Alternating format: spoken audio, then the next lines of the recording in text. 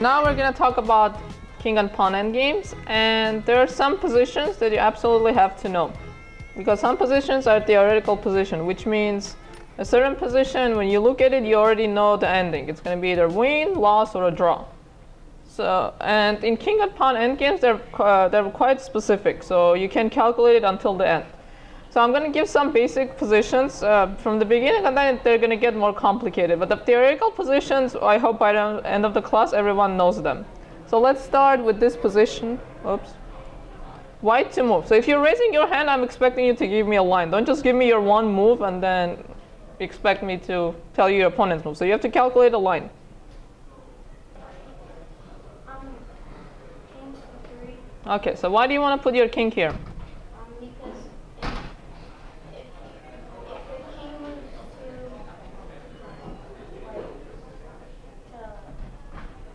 be on 5. 5, you'll move your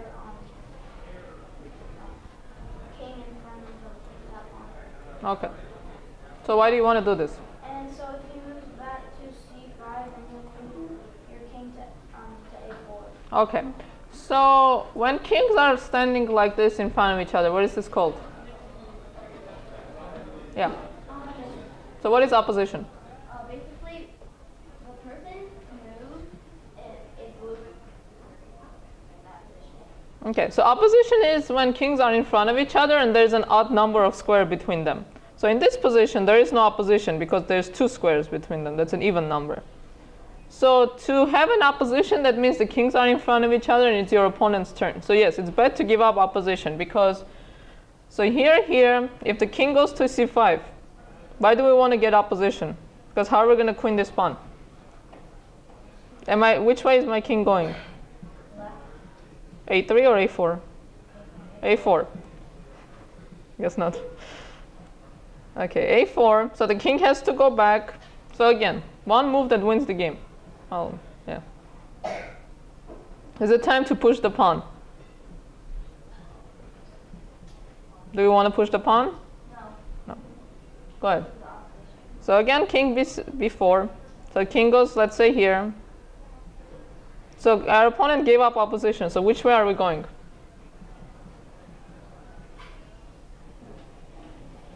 c5? Yeah.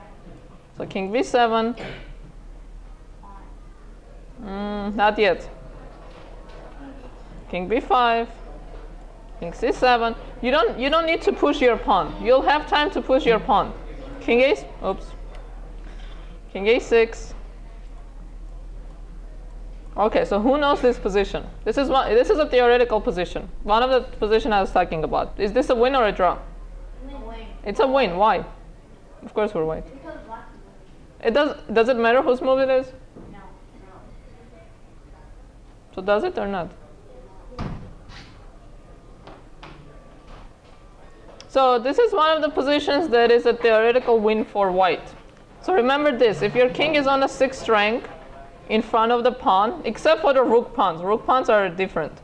So if your king is on the 6th rank in front of the pawn, it's a win. It doesn't matter where your pawn is, it doesn't matter whose turn it is, it's always a win. So if it's black's turn, now I can push my pawn.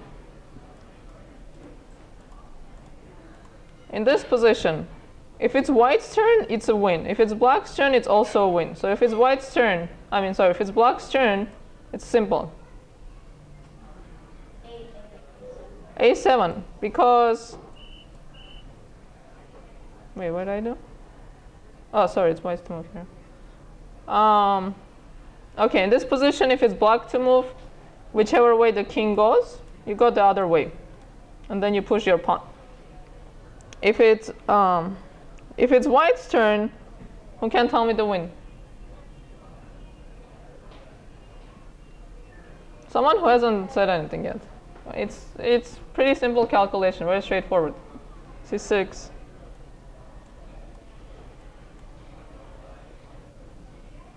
And then you queen your pawn. But let me go back to this position. Let me give something even simpler.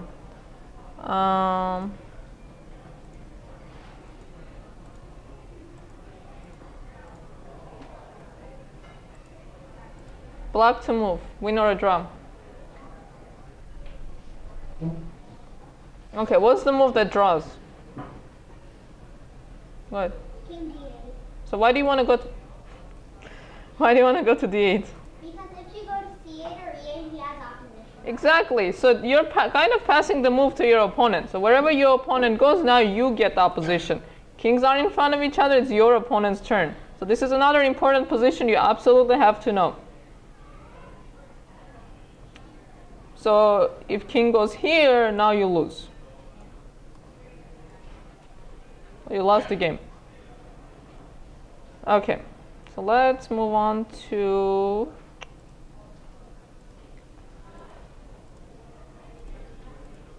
okay, so tell me what happens if it's white's turn and what happens if it's black's turn.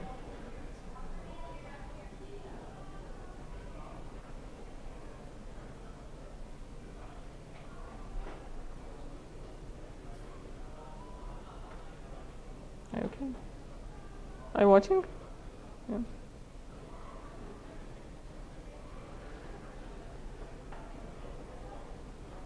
If it's white's turn, who has opposition? Black. So what's going to happen? Okay, someone tell me the draw. Go ahead.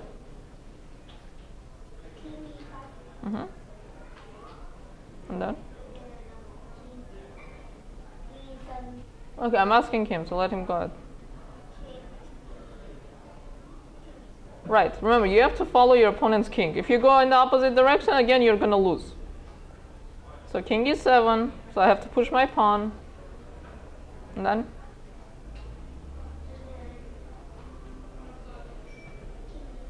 King this. So king, if your opponent goes king d8, what would you do?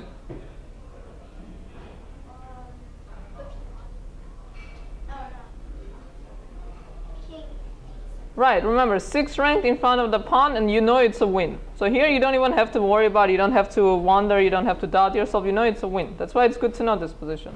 So the king goes to d7. And then white probably has to push the pawn. And then the drawing move is?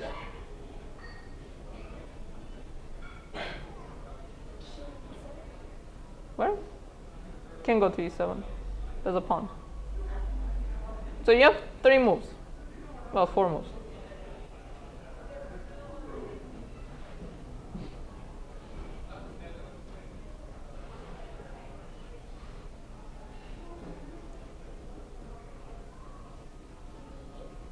Where? E8. So you don't want to go to E8 because when you go to E8, now I got opposition. And now it's your turn. So you have to move over, and now I'm going to queen my pawn. So you have to go to D8. So in this position, it's your turn. So far you were good. But let's move this position, remember very well. This position, only move that draws the game. Any other game loses the game. Any other move loses the game. Okay, but let's go back to this position. What if it's black's turn? Yeah. How? King c7. Hold on, let me change the move. Oh. Okay, king c7. E6.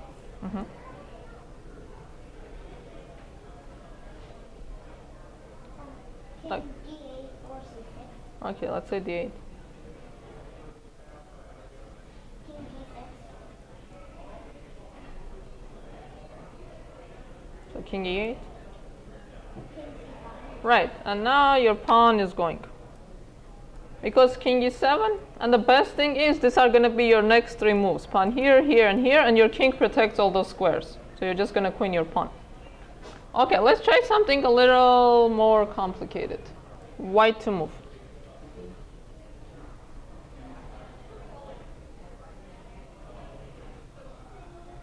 So this is a little tricky because it's our corner pawn, so the king may be stalemated. Yeah, so the good thing is here you have 2 extra pawns. So the good thing about having a lot of extra material is you can give some of it back. So the problem is, if you want to bring your king to push this pawn, what's going to happen?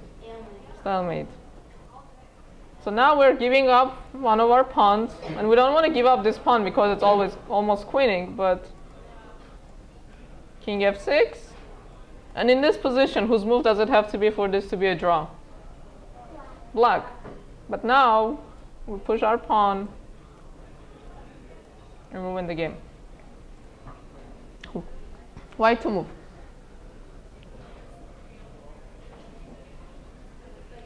You have an extra bishop. But what is your opponent trying to do? Yeah, if your opponent takes your pawn, it's a draw.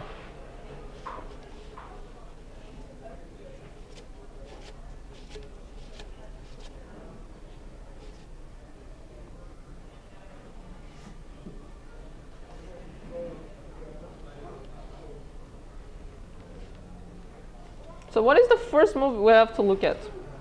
We have to stop our opponent from playing king c4 and taking the pawn. So what's the move that stops that? There's only one move that stops it.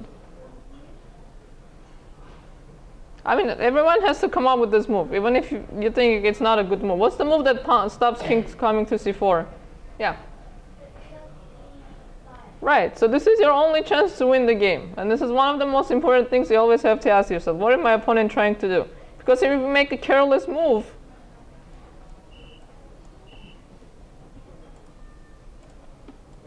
then it's a draw game. You have an extra bishop and a pawn and you don't win. Okay, bishop d5. So again, your opponent wants to take your pawn. So what's your move?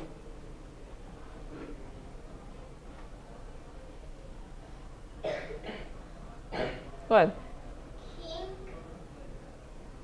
King b5. Very good. Okay, so let me see if you can win this position. So I go back. So what's your next move? Pawn c4. Okay, and now you have to make a very important move. Something I talked about in the beginning, 15 minutes ago. Opposition.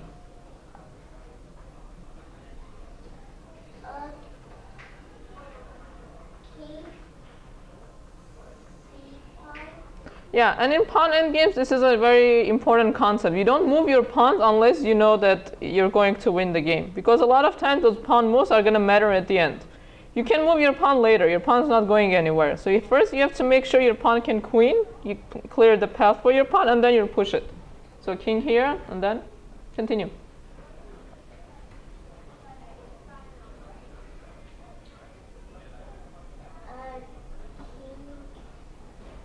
Mm-hmm. So your opponent gave up opposition, so which way is your king going?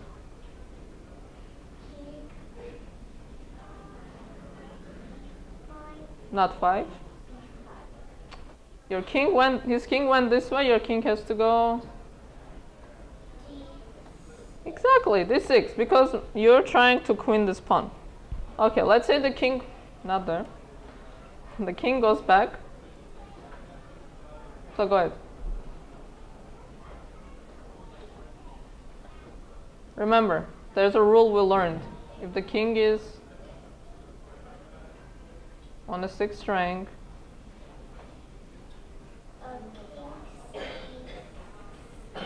right, and now in this position you already know it's a win. King on the 6th rank in front of the pawn, and it's a win. So king here, now king goes.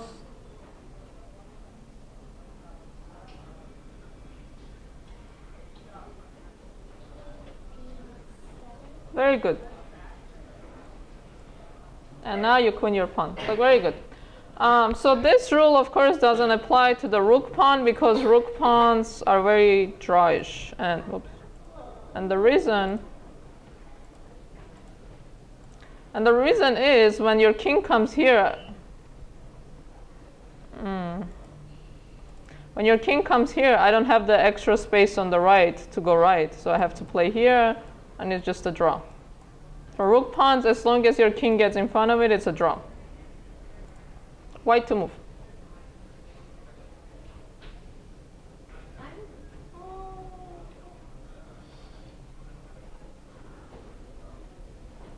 But this one is a little challenging.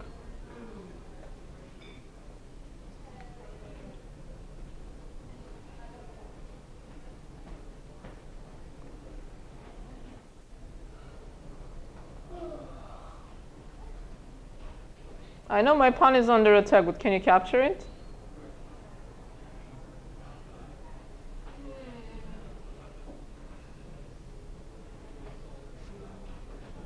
Yeah. In the back. Yeah, go ahead. King to e4. What's your move? King takes out. Okay, so no, okay, does anyone else have an answer? So someone says king e4, someone says king f4. So only one move works. Go ahead. Oh, I also just said king. King f4. So what's wrong with king f4? What is black going to do? Go ahead. King d5, king f3. And then? Can you continue? No? Why not? They're trying to queen your pawn, so where should your king go? Your king has to help your pawn.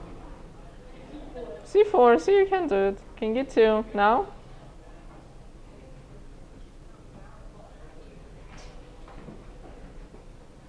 King c3 or push the pawn?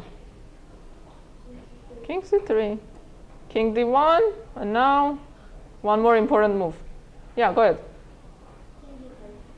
Yeah, king d3. And whichever way the pawn goes, the king goes, you go the other way. Okay, so going back to the initial position.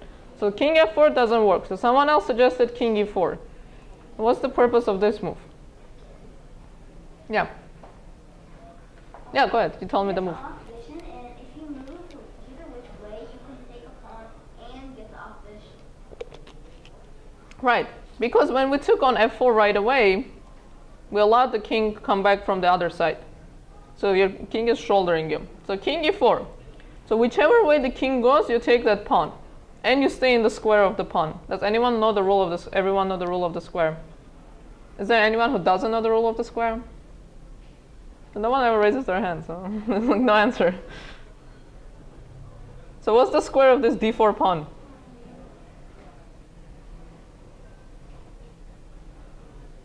If you don't know the rule of the square, raise your hand and I'll explain it. Okay, the rule of the square. Okay, so the rule of the square. So we draw a square from where the pawn is to where the pawn is going to promote. So we count 1, 2, 3, 4. Does everyone know what a square is? Yeah. Yes, okay. It's a good start. And then we count 1, 2, 2, 3, 4. 1, 2, 3, 4. 1, 2, 3, 4. So this is the square of the pawn. So if you have a pawn that's going to a queen, and if your opponent's king is in the square, that means it's going to catch the pawn. So you draw the square and you see if the king is in the square. If the king is not in square, then you know you'll queen your pawn. And also, if you're trying to stop your opponent's pawn, you draw the square and you see if you can catch it. Because if you're not in the square, then you're not going to be able to catch it. So now, when you do this, you're in the square of the pawn. Also, you can also draw a diagonal and draw the square like this. So now I'm in the square, right? Because this is the square of the pawn, and I'm right there.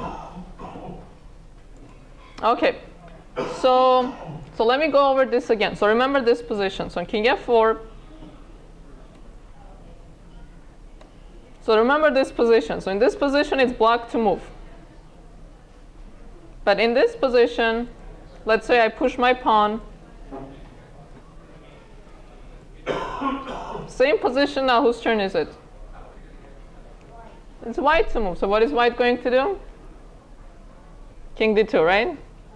Right. So do we have to wrap it up? Okay. So we're getting the same position, but it's your turn instead of it being your opponent's turn. So this one little move makes a difference. So because when you play king e4, what happens to your opponent's position? He doesn't have a good move, right? Either he has to go give up the opposition, you get the pawn, and then you get the other pawn, or he has to push the pawn. And now you save the move. So look at this again. So you take the pawn. If you take the pawn, your opponent plays here. This position, his turn. But then when you play king e4, and then he gives up the pawn, same position, it's your turn. So you were able to save a move and save the game. And when it comes, oops, I didn't mean to do that. And when it comes to this pawn endgames, this is very, very important. Every move makes a difference because it always comes down to a matter of one move. Because in a lot of positions we saw, if it's your turn, you win, your opponent's turn, it's a draw. So it's very important for you to be able to count these moves.